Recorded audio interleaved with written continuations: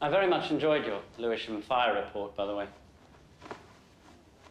Thank you.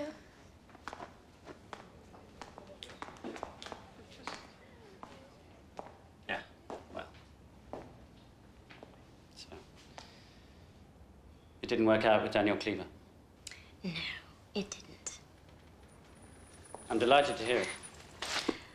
Look, are you and Cosmo in this together? I mean, you seem to go out of your way to try to make me feel like a complete idiot every time I see you. And you really needn't bother. I already feel like an idiot most of the time anyway. With or without a fireman's pole. That'll be my taxi. Good night. Look, I'm sorry if I've been... What? I don't think you're an idiot at all. I mean, there are elements of the ridiculous about you. Your mother's pretty interesting. And you really are an appallingly bad public speaker.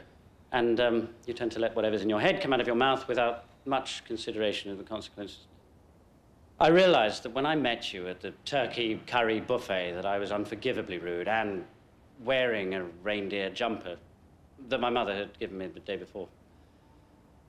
But the thing is, what I'm trying to say, very inarticulately, is that, in fact, perhaps despite appearances, I like you very much. Apart from the smoking and the drinking and the vulgar mother and the verbal diarrhea. No, I like you very much, just as you are. I came to congratulate the new face of British current affairs.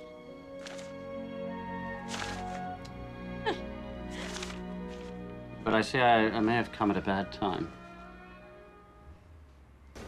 How's it look? Great. It's, blue. Blue? No, but blue is good. If you ask me, there isn't enough blue food. Oh, shit. It must have been the string. No, it's string soup. Oh, God, they're going to be here any minute. Well, don't worry. I'm sure they've come to see you and not to orange parfait and sugar cages. Just have a drink. Yes. Happy birthday. Thank you. Did I really run round your lawn naked? Oh, yes. You were 4 and I was 8. Well, that's a pretty big age difference. It's quite pervy, really. Yes, I like to think so. What are we going to do about this dinner, then? You have blue soup to start, orange pudding to end, and, well, for main course, you have congealed green gunge. That is caperberry gravy, Oh, actually. Yeah. Do you have eggs? Yes. Right. Omelette it is, then. Ah! No, with caperberry gravy. Wouldn't by any chance have any beetroot cubes, would you? A mini gherkin, stuffed olive. No, Pam. And besides, I'm busy. Gravy needs sieving. Surely not just stir it, tuna. Hurry up, Bridge! We're freezing our bollocks off out here. Yeah, just the keys. Come on, stop! Oh. Come the fuck on, Bridget.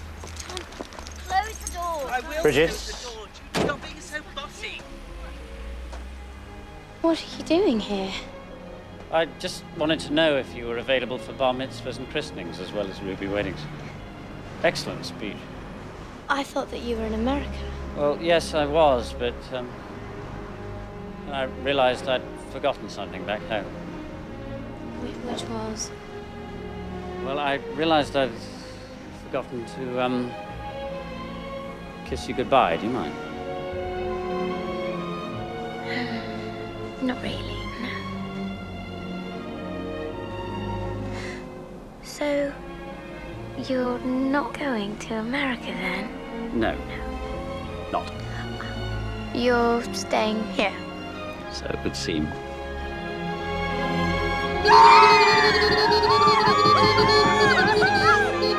Friends of yours? Oh, dear, I've never seen them before in my life. Look, are you coming to fucking Paris or not? Not. No fucking room anyway. No. Maybe we should just go upstairs for a minute. It's a very good idea. Certainly no room for him either. After you, Bridget, with him. Close it down, turn us on. I'm so sorry. I'm so sorry. I didn't mean it. I mean, I meant it. But I was so stupid that I didn't mean what I meant. For Christ's sakes. It's only a diary. Everyone knows diaries are just full of crap. I know that. I was just buying you a new one. Time to make a new start, perhaps.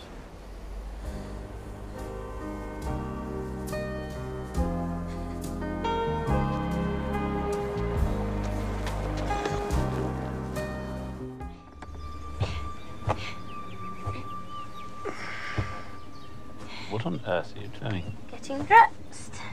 Why are you dancing around in that tent business? Because I don't want you to see any of my wobbly bits.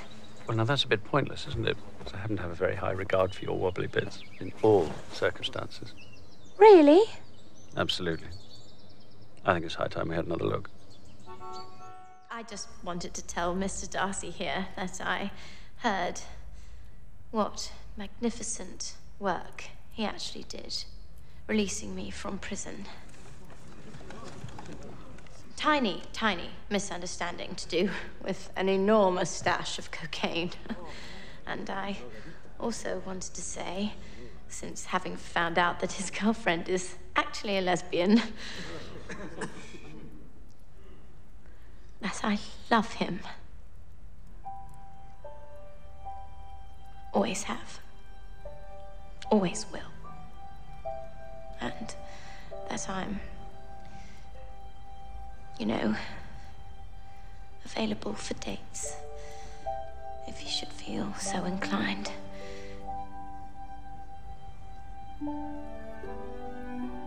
So, your girlfriend is a lesbian? Look, if you'll all just excuse us for a second. I think we should.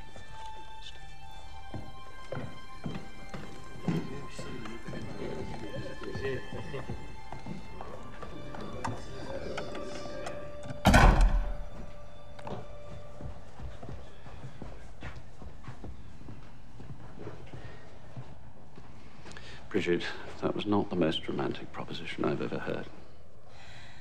Well, maybe it is romantic, because it's not. I mean, I know there's no music playing, and it's not snowing. But that doesn't mean that it can't really be something. You're right. In fact, there's a question I've been meaning to ask you. All right. As long as it's not, will you marry me?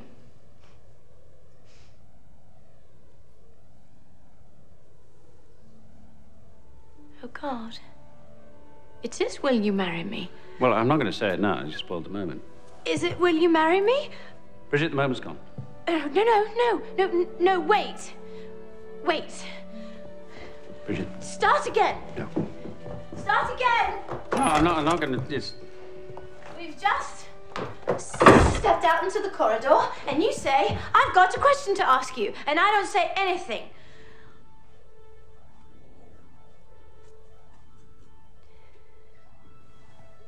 And then you say,